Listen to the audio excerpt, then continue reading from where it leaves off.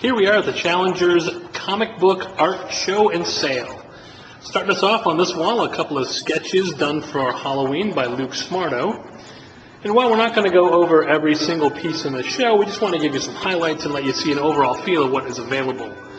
There's a great Cliff Chang piece for the cover to Dr. 13. Dan DeCarlo Moose Archie pinup from Pep with Reggie in it.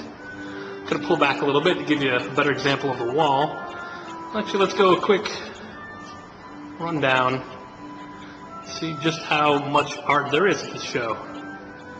This wall we're showcasing right here is almost all pages from comics, original comic pages, laid bare before your eyes. Got a couple of rows.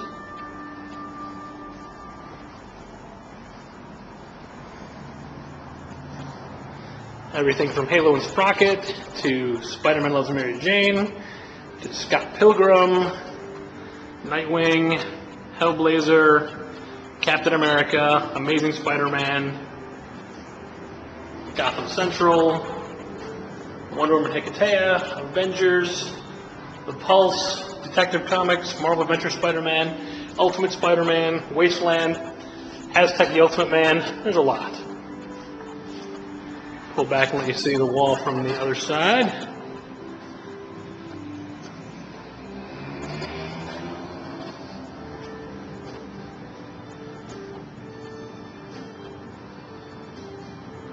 And then coming on the end of the original art, we've got sketches. Sketches gotten at conventions or from artist signings. John McCrae, Mike Parabeck, Rob Schraub, David Mack, Evan Dorkin. From 1994, here's Terry Moore, Sarah Dyer. They come back and around the corner to a very large Captain America Zen art painting by Andy Lee. Up and down to fit it all in. More sketches. A couple pieces are already gone. Some people were kind enough to let the art stay, so everybody can enjoy it. Now we're going to pan around.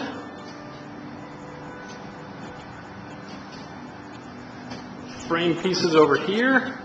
Combination of pages and sketches.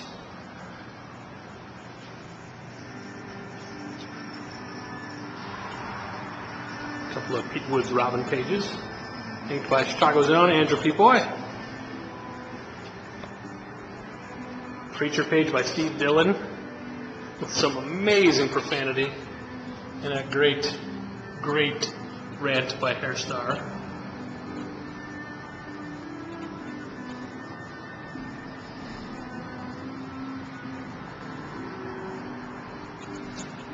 Oh, look, there's me. Hey, everybody. And Race Car by David Latham, Brian Michael Bendis sketch, and a Bendis page from Fire page number 1. Some Adam Eve pages by Nate Belgard, Howard Porter's Justice League, Phil Hester's Foot Soldiers. Here we have some pieces donated just for the show. Alex Ross Justice page from issue 12.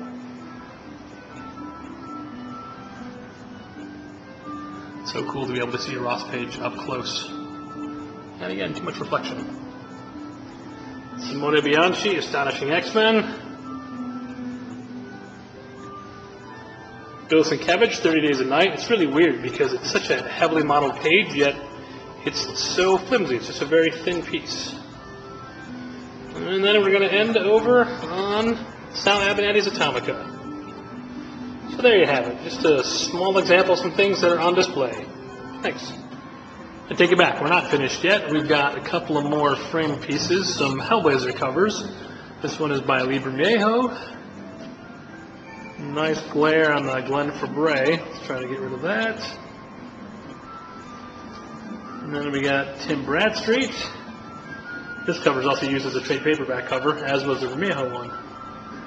These are nice, fully painted, or ink wash and graphite. And then what I forgot to mention before was that proceeds from the sales of the artwork go to a hero initiative, because everyone deserves a golden age.